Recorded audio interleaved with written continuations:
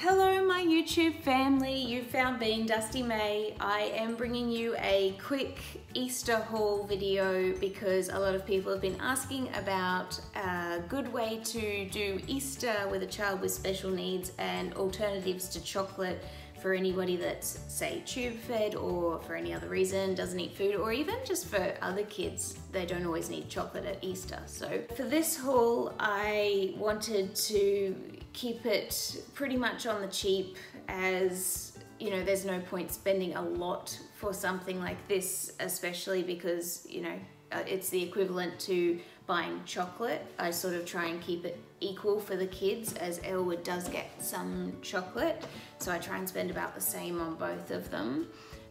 Both of the kids always get pajamas at Easter time. That's a pretty traditional thing. I found this onesie for Dusty and it's really soft. That's a bit of a must with clothes for Dusty, is that they must be soft.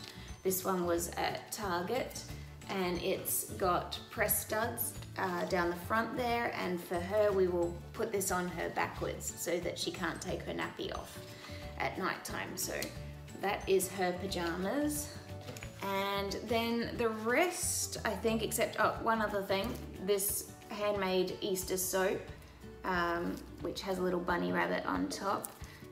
So I bought that one from Apicali, which I've mentioned in other videos in the past. They're a cloth nappy store here in Brisbane. But yeah, the rest has all been a dasio haul. So I started off with this basket just to put everything in, and I tried to find some ways I'd be able to package that up, and got these dissolvable little heart-shaped spongies. They're really cute. Dusty likes, we throw these in water and they do just dissolve down to nothing, and Dusty likes watching that. And then just some pretty cellophane to bundle it all up. And then the rest has just been anything that I think she might find fun. So this is a pen with a really fluffy pom-pom on it, and she loves drawing, so she will love that. The next thing is really sensory. She's got some makeup brushes here. They've got Mickey Mouse on them. She likes copying me doing my makeup. So that's really nice. They're going to be really fluffy. Found a very cute little teddy bear hair tie. She's just getting used to having her hair tied up at the moment. We're sort of working on that. Got some stickers. She loves peeling and sticking stickers on things and peeling them off again. So a bit of a unicorn theme at the moment. She's a bit unicorn obsessed.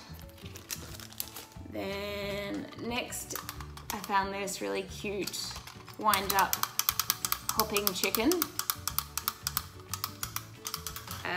We've got a squeezy egg. That one's a bit disturbing, I think.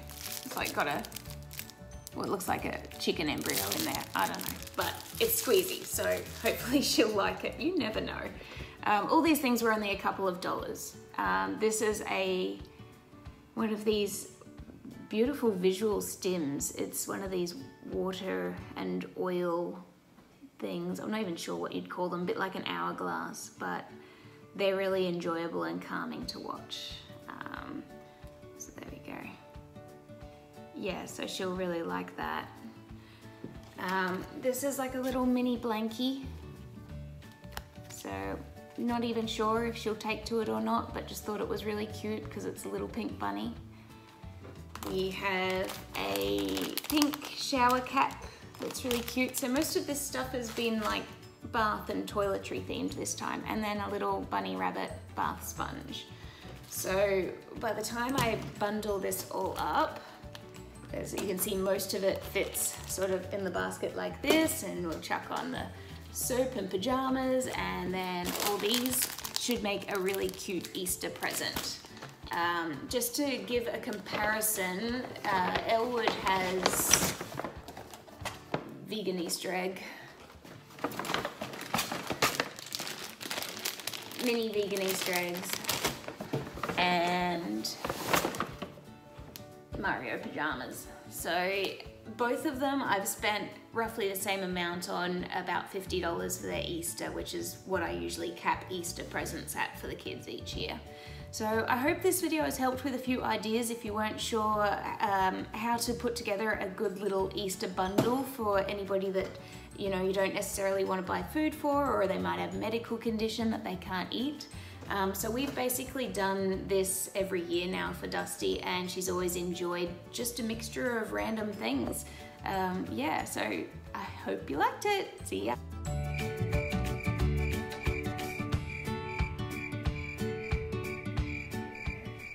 Nothing.